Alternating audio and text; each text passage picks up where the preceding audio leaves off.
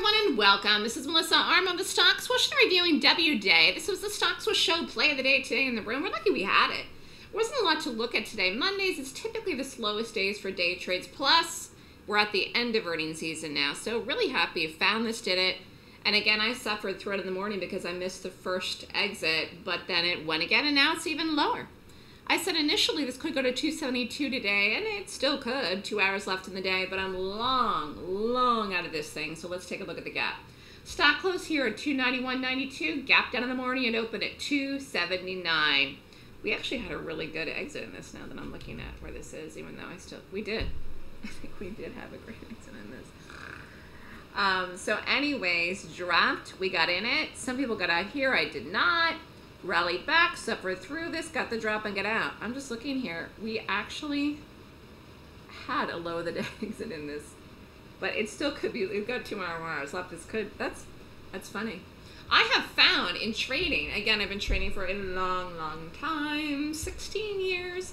I have found that 80%, and this is an average, 80% of the moves a stock makes, okay, happen in the first hour of the day. It's true. So I like to trade the morning be done because I want to do something else with my day, you know? And again, options are easy because you don't have to sit and babysit them. You can put a sell or an option, you don't have to babysit it.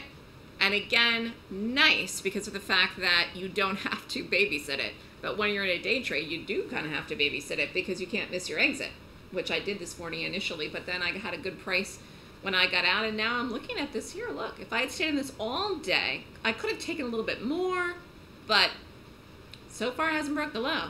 I still think it could, but we had a really nice move in this today. Again, slim pickings to the downside today. Really slim pickings to the downside today, but I'm happy that this worked.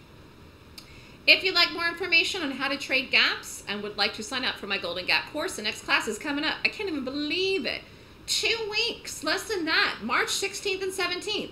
Email me at melissa@thestockswoosh.com for more information, or if you want to sign up, or go to the website and look at information there.